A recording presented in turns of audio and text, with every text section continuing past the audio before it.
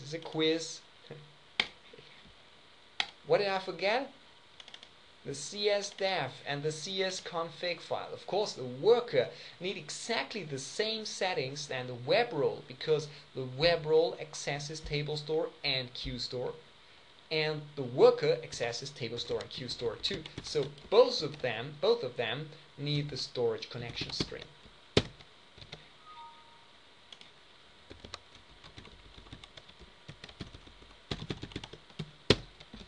Copy the configurations and hit F5 again. The important thing here is that I will not try to upload anything. I will just wait for a few moments, and if everything works fine, yeah, here we have it.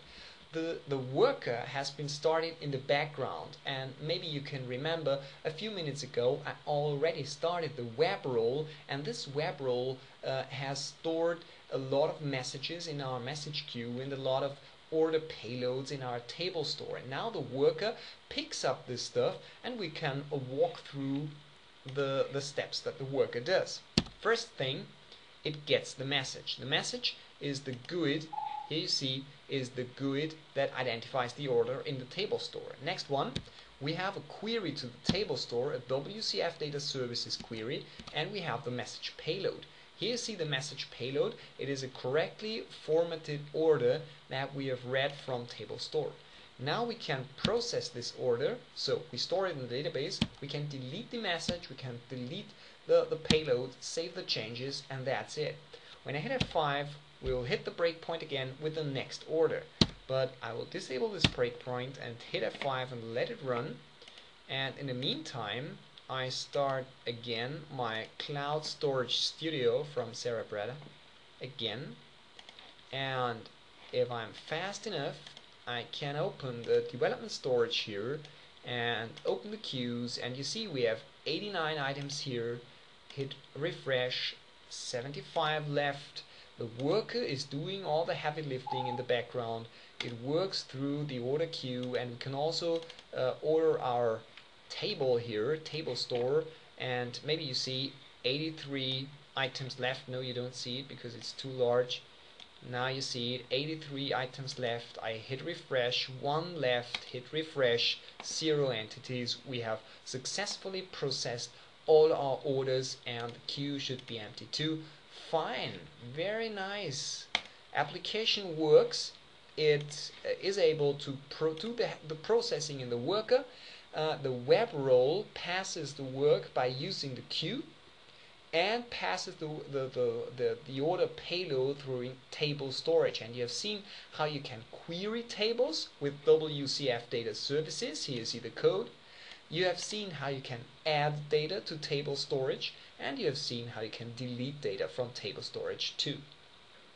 The last step, and it's really a very, very small step, is a short demo about Blob Store. Blob Store is very similar to queues and very similar to table store. In fact, Blob Store is just like a file system, but it's not a file system that is installed locally on one instance of the web role or one instance of the worker role. It's really a file system that is distributed across your whole web farm, across your whole Azure web farm. And Blob Store access can be done again through our cloud storage account. I've previously already created this blob client, maybe you can remember, and now we can use this blob client to access the blobs. This.blob client.get, and now it's an important thing. All the blobs are organized in so-called containers. You can imagine a container. It is very similar to a drive, to an installed drive that is working locally in your computer. You have a C drive, your D drive, and so on. And in Blob Store you don't have drives, but you have containers. These containers have names, and you reference it. For instance, let's store this one here again in a public constant string confirmation container equals to confirmations. Yeah, that's it. And go down here and say csc dot confirmation container, or container equals 2 and say container dot create if not exists. This is again 2 lines of code that just make sure that a container really is there. And let's store this one, blob container. Yep, add property. Here we have the property, and again we have a private setter.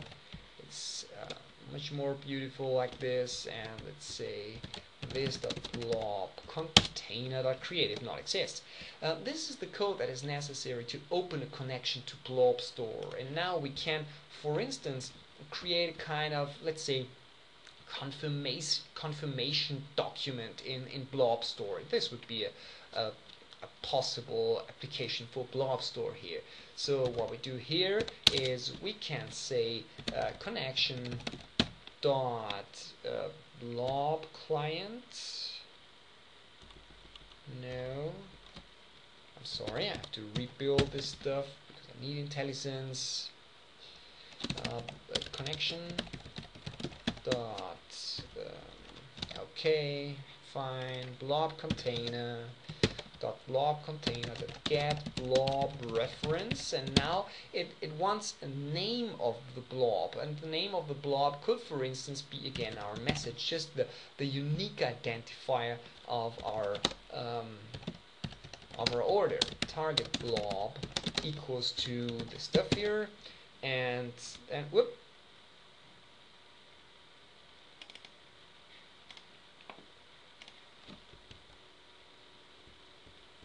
Oh, sorry, string, what did I do?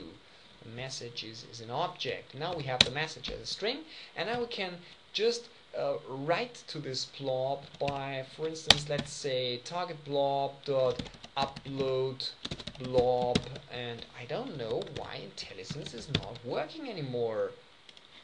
I will reopen this file. Let me see. Cloud storage connection, maybe it is, oh sorry, wrong file.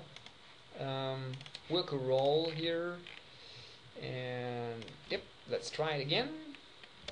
Target blob dot, now it works fine. Uploads text, and let's say string format, order 0 accepted, and message.string.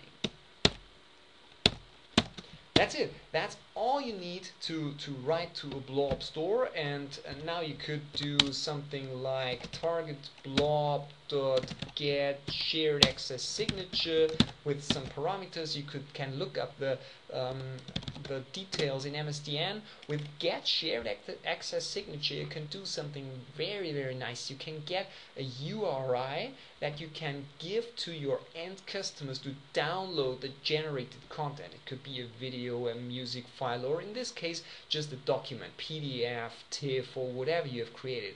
And the nice thing with get shared access signature is that it is a signed URI that can have a certain validity period. So you can say, okay, in the next 5 minutes the user should be able to access this document, but after 5 minutes the URI is not valid anymore, and the user will not be able to download the blob's content.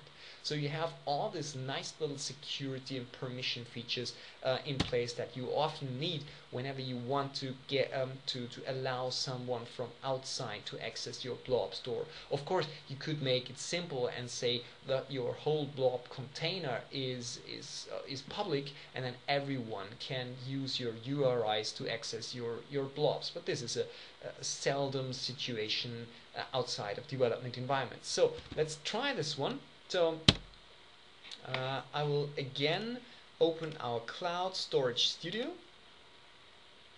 Cloud Storage Studio. Yep. Open Development Storage and show you that containers. Here is our confirmation container, and this confirmation container is completely empty. So let's upload file, upload parameter. Let's upload a few orders. Upload file, hit upload file, put this one in background, and say refresh. And here we have it. You see the first confirmation documents. We can double click it. Cerebretta will start downloading the content for us. In the development environment, the container is public, and so I can download the document and I see order XYZ has been accepted. Fine. So our project works perfectly right. The workers are doing their job behind the scenes. They process the orders that they have received via message queues, table store, and they use blob store to create a simple kind of confirmation document that the user can download. So that's it. That's it for today. You have seen the different Azure storage technologies from SQL Azure to blob store to queue storage to table storage, and I hope you found something interesting. Feel free to send me email and feedback and questions and things like that. My email is rainer@software-architects.at or rainer@timecockpit.com. I'm looking forward to hear from you. So enjoy the rest of the day and bye.